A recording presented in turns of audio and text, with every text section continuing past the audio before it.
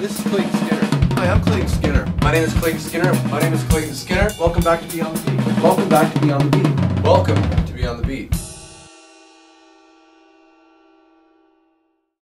Hello again. This is Clayton Skinner, and in this episode we're going to be going over transitioning different hi-hat patterns while playing the same beat underneath.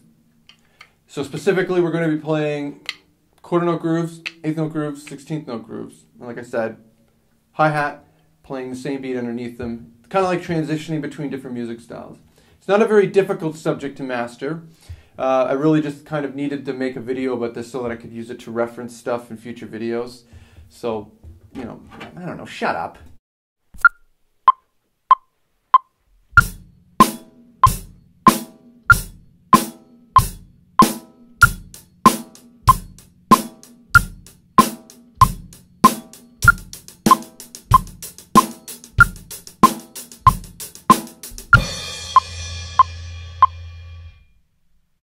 So what you just saw me do there was just basically demonstrating exactly what we're doing.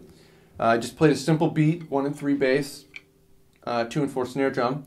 And I started with quarter notes on the hi-hat. You can play the ride, doesn't really matter between. Actually, I would suggest you practice both of them. Then I transitioned to eighth notes, then I did 16th notes. So you can kind of see the way they sound up against each other.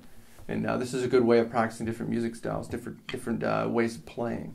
And it can actually make the song sound completely different just by simply changing the hi-hat pattern. So there you go. Before you get started though, I would suggest that you understand how to play each one of these things. So if you're going to play the quarter notes, make sure you know the quarter notes. If you know the eighth notes, make sure you know the eighth notes. And if you're going to do the 16th notes, make sure you do the 16th notes.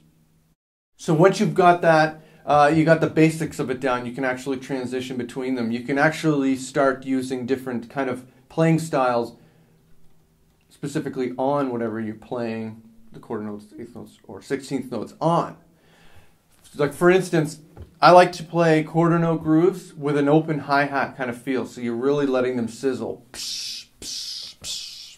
You can do the same thing obviously by playing it on one of your crash cymbals. You could probably even do it on a splash if you really wanted to. You can do whatever you want.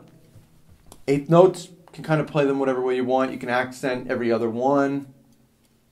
Keep them the same, doesn't really matter, practice both ways. 16th notes, you can practice by just gently tipping, or you can do like kind of a molar push-pull, kind of almost like a ska or a reggae type feel, whatever you want. Practice varying that kind of stuff up, because again, that right there can take the changes you've already made by transitioning between those three different styles and make them completely different all over again. So you might as well. It just kind of gives you some variance to what you're doing. So anyway, always use a metronome. Right on. Hope you enjoyed the episode, and I'll see you next time.